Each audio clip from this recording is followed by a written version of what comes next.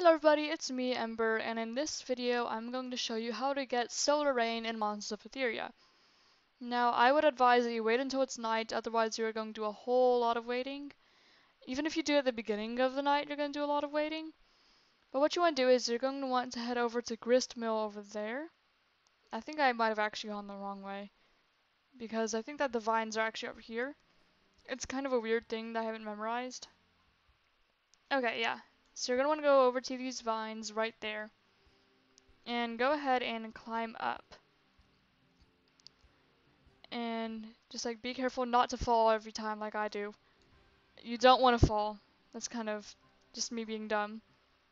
Be aware that there's a jump there and don't overshoot it. Okay. And that's like you're fast enough to overshoot it, no problem. And now you're going to want to go over to this windmill right here. And just not do that. Oh my gosh. We're fine. We have time, it's night. Hi guys, watch me fail this, like, repeatedly. Don't overjump it, go up here, go up here. Why did I fall off? That was like the most stupid place to fall off. Oh well. Oh, and an Antitan spawned, but we just got, like, an exotic one last time, so that's nice. Oh, there's more barrels. If you want, you can go ahead and open the barrels. You know, you have time, probably. If you don't have time, then don't bother with the barrels. But you do need some of the stuff in the barrels for other stuff. Okay. Now you're gonna go ahead and climb up these ropes here. Hopefully not sideways like this. That's kind of annoying. Okay.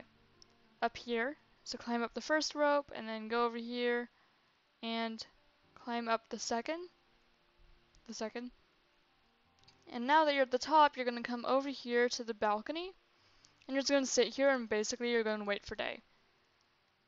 So I think that I will unpause whenever it's closer to day. I'll be right back. I just want to let you guys know that I've been watching the moon for like 15 minutes now.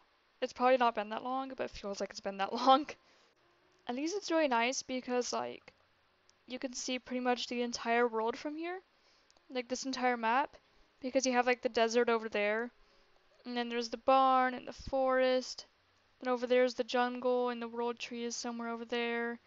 And there's the ocean and the like snow area, the lighthouse, the camp. Then there's that village over there, the volcano's up there. There's the Sakura shrine, the mansion.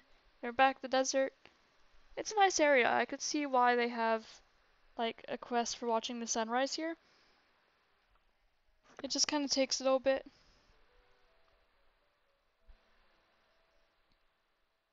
Okay, we're waiting. We're just waiting. Still waiting. We'll be waiting a while. You probably won't if you were like smarter than I was and didn't go at the very beginning of the night. But it's good to guarantee that you'll get it. Just waiting. With my little frog. Who's probably gonna evolve before we get to see the sunrise. That's all fine. It's very nice and peaceful. Especially when there's like no one here. I wouldn't be surprised if they're like chilling at the experience orb. But I'm here to make guide videos. Oh, you can see that day is starting to break. The moon is setting. And hopefully we'll be able to watch the sunrise soon. And get Solareign. It's a lot of waiting if you don't time it right. I just wanted to guarantee that we'd get it because I tried to do one video where I was like trying to rush over here just as the sun was beginning to rise and it was rough. It did not work, obviously. At level 54 we can earn self-destruct and I could show you how to get Munstorm. See, I'm kind of smart about this.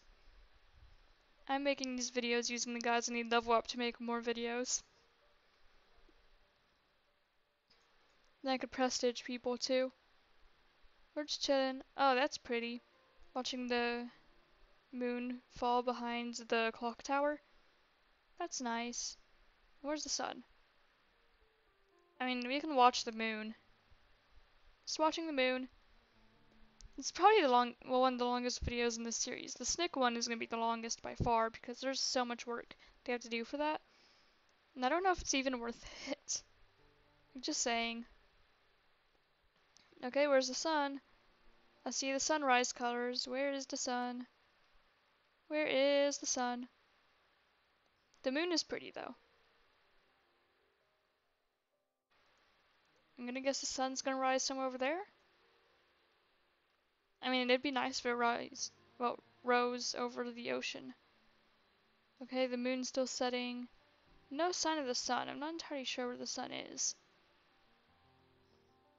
You would think that after helping people get this and stuff, I would know. Okay, that's just the weather. Everyone's very quiet.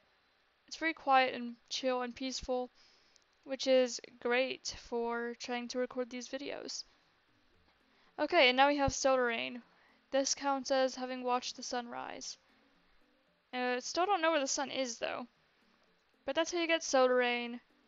Now if you go to your monster selection screen, you should be able to find Solareign right over here.